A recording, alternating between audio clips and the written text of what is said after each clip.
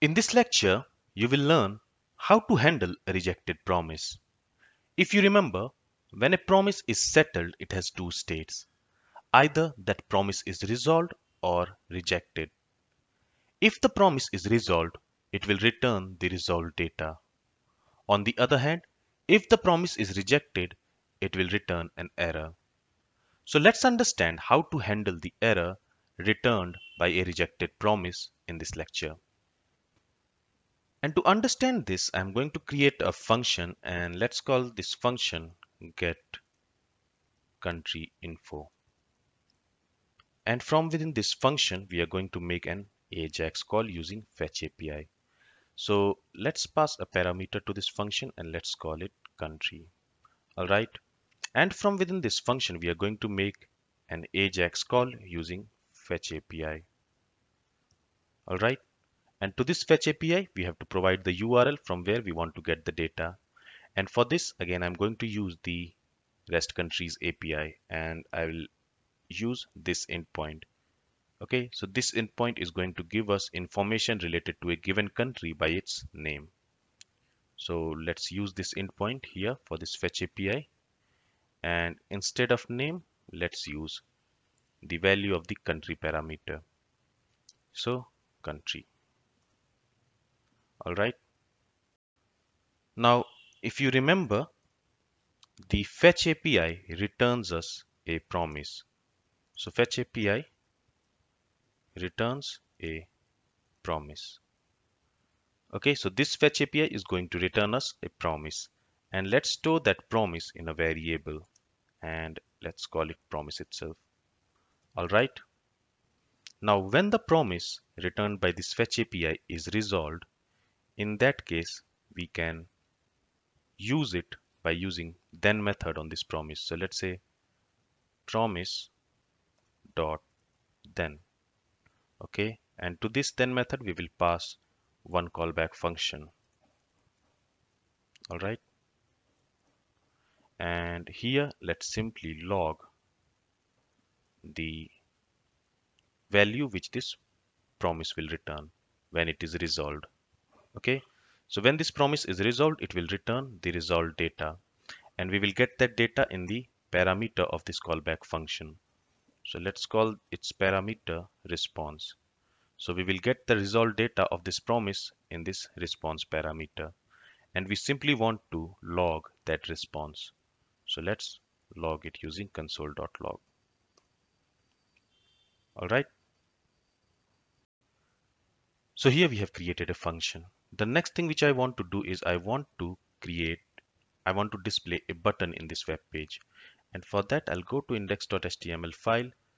And here I already have a button which is right now commented. So I will uncomment this and I'll save the changes, and we should see a button here in our web page. Now on this button, I want to add an event listener which will listen to the click event. So let's copy the ID of this button. Let's go to script.js file and let's add an event listener on this display country button. So I'll say document dot get element by ID. All right, and we are going to pass the ID of this button, and on this I want to add an event listener, and this event listener should listen to click event. And once this click event happens, that means when this display country button is clicked, we want to execute a callback function. And from within this callback function, we are simply going to call this function.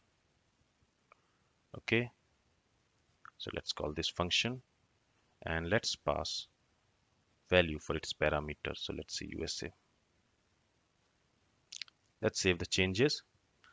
And now when I click on this display country button, it should display the response which this API will return. Okay.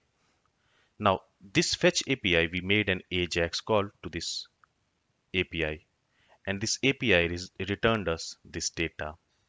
Okay, and this data has been returned in the form of a promise by this fetch API. Okay, so this fetch API has returned us a promise, and that promise was resolved. And once it is resolved, this callback function of then method get executed. Okay, and inside this callback function, we are simply logging the value which this promise has, this resolved promise has returned, and we have that value logged here. Now, what if the promise returned by this fetch API is rejected? That means we did not get the data which we have requested for. So let's see that. So in order to get a rejected promise, what we can do is we can simulate the no internet connection.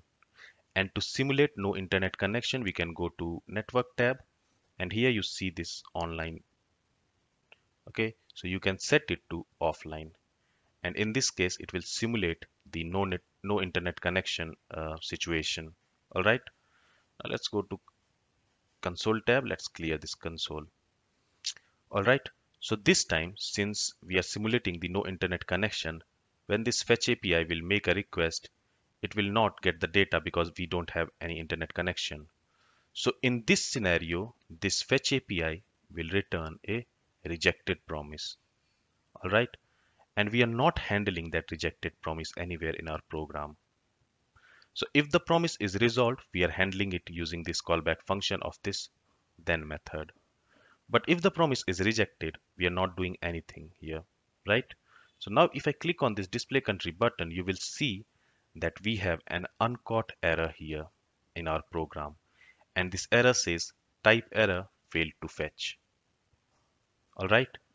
So we want to handle this error in our program. We want to catch this error. And how can we do that? Well, there are two ways.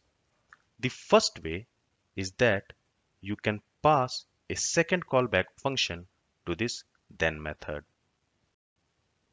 Okay, so we can include a second callback function in this then method.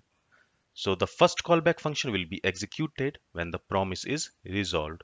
And the second callback function, if we specify for this then method, then it will be executed when the promise is rejected. So let's say function, and when the promise is rejected, it will return the error, and that will be, we will get it inside the parameter of this callback function, and let's call that parameter error. All right, and inside this function we simply want to alert the error like this. All right, so here we have passed two callback functions to this then method.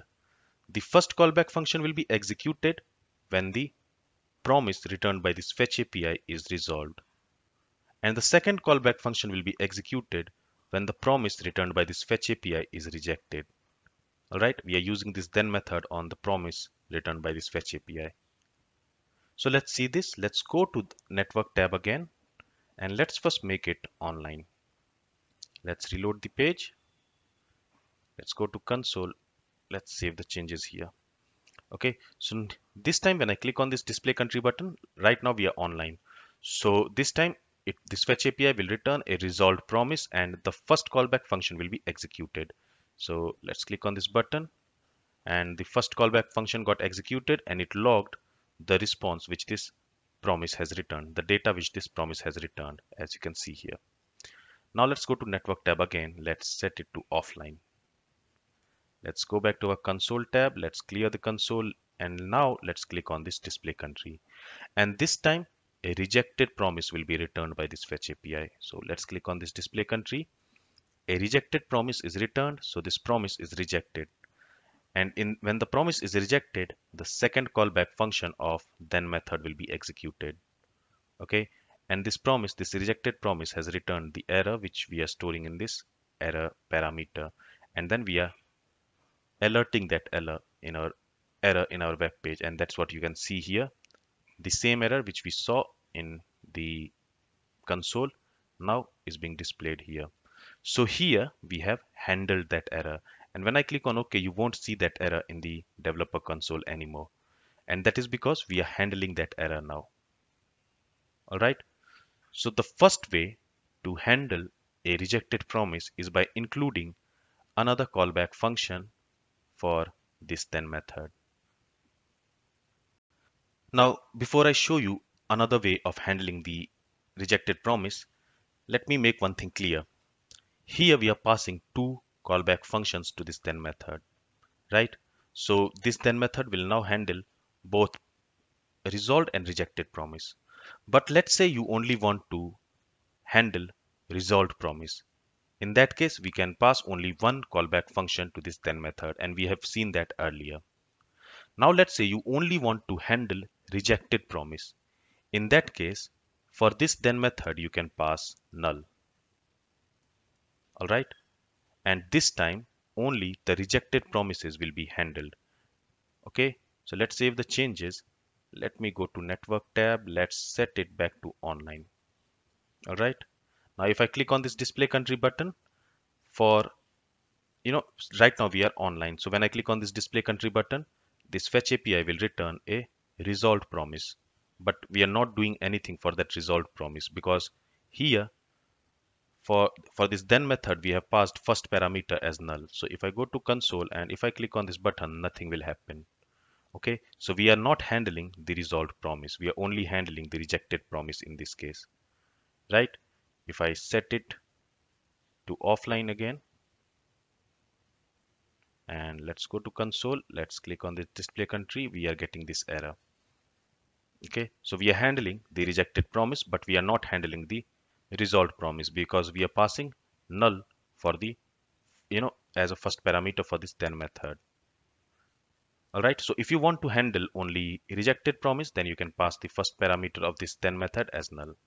And if you want to handle only resolved promise, then you can pass only single callback function to this then method. But if you want to handle both resolved and rejected promise, then you can pass two callback functions to this then method.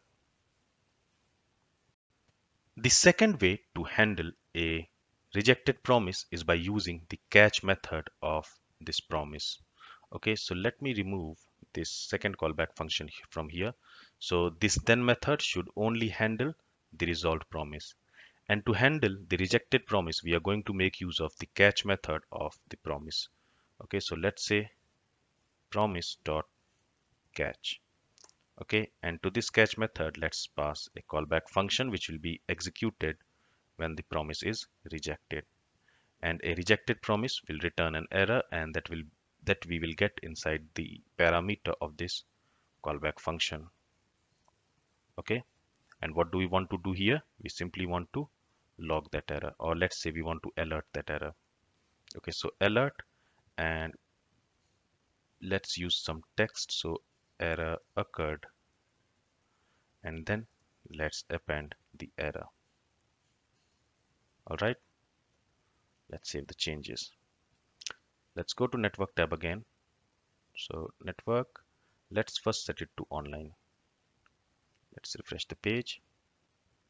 So here we have the display country button. Let's go to console, and right now we are online. So this time this fetch API will return a resolved promise, and when it returns a resolved promise, the callback function of this then method will be executed. So let's click on this display country. The callback function of this then method will be executed, and it will log the response which this promise has returned. Okay, log the data which this promise has returned. Now let's set it back to offline. All right, and now when I click on this, let's go to console tab. Let's clear this console, and now when I click on this display country, it will display an alert window with the error.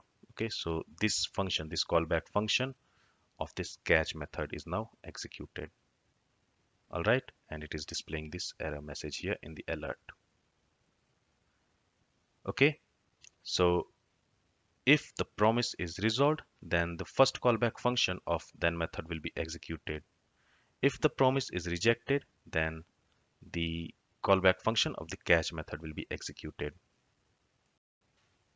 Now let's see one more method of the promise. So let's say promise, and all the promises also have a finally method. Okay, and this finally method also takes a callback function, and this callback function gets executed in all the cases. So the callback function of the finally method will always get executed no matter the promise is resolved or rejected. All right, so let's say console.log, and let's say finally method or finally callback function executed, right? So this callback function will always get executed no matter the promise is rejected or resolved. All right. So let's save these changes here and let me show you, let me prove you that this callback function will always get executed whether the promise is rejected or resolved. So let's go to network tab. All right. Let's set it to online first. Let me refresh the page. Let's go to console. Let's click on this display country. So when I click on this display country, this time the promise will be resolved. So let's click on this display country. It will log the data which we have, which this resolved promise has returned. And then the callback function of this finally method get executed and it logged this message. All right, now let's go to network. Let's set it to offline. Let's come back to console tab. Let's clear the console. Let's click on this display country. This error message will occur. So this alert window will be displayed, and that means this callback function of this catch method has been executed. Okay, let's click on OK, and you will see that this finally, the callback function of this finally method also get executed and it logged this message in the developer console. All right, so let me give some comment here. So there are two ways to handle a rejected promise in our JavaScript code. The first way is to include a second callback function in then method. And the second way is to use the catch method. And the finally method will always be called and its callback function always gets executed, no matter the promise is rejected or resolved. If you like this lecture, like this video, subscribe to this channel and share it with your friends.